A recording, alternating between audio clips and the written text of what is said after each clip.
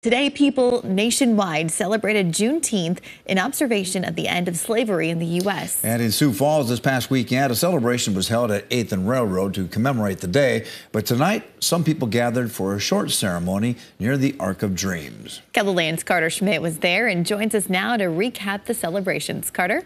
Good evening, Don and Bridget. At 8 o'clock this evening, people came out to the landmark downtown to celebrate the holiday. I caught up with some Juneteenth Sioux Falls organizers to find out how celebrations went this year and why they say it's important.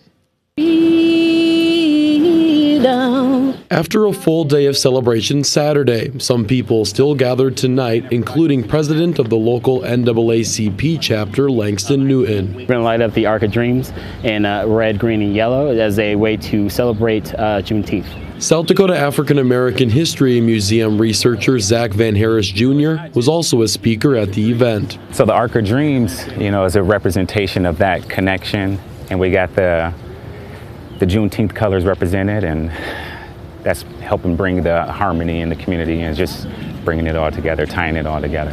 Juneteenth observes the end of slavery in the United States. This day, in June 19th, in 1865, we tend to celebrate freedom for all Americans, as on this day, General Granger actually rode up to Galveston, Texas, and announced and demanded that the last slaves out of Texas were freed. Juneteenth, it's not a black celebration, it is an American celebration, and that's what I want everyone to get the message is, like, it's not just for black people, this is for America. It's the importance is, this is big for America, for all of us to recognize that. It's Freedom Day.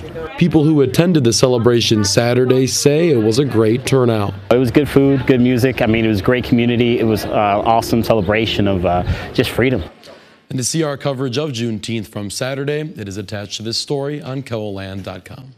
Thank you, Carter.